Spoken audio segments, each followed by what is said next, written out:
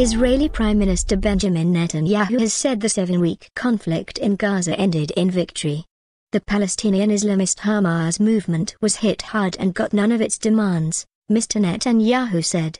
Hamas has also claimed the truce represents a victory for Gaza and held a large rally to celebrate it. On Tuesday, a ceasefire came into effect after 50 days of fierce fighting in which more than 2,200 people died, most of them Palestinians. In a televised news conference, Mr. Netanyahu said Hamas had been hit hard and threatened an even tough response should there be so much as a sprinkle of rocket fire from Gaza. He added that Israel didn't agree to accept any of Hamas' demands. On Wednesday, the UN's World Food Programme said one of its convoys had entered Gaza for the first time since 2007, carrying enough food to feed around 150,000 people for 5 days. Fishing boats also ventured out to sea as restrictions were eased.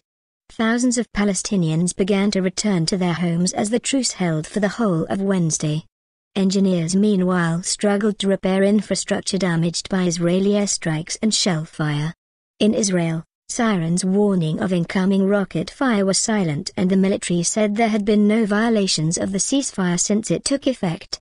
UN Secretary-General Ban Ki-moon welcomed the end of hostilities, but warned that a brighter future for civilians who have been affected depends on a sustainable truce. After 50 days of profound human suffering and devastating physical destruction, any violations of the ceasefire would be utterly irresponsible, he said.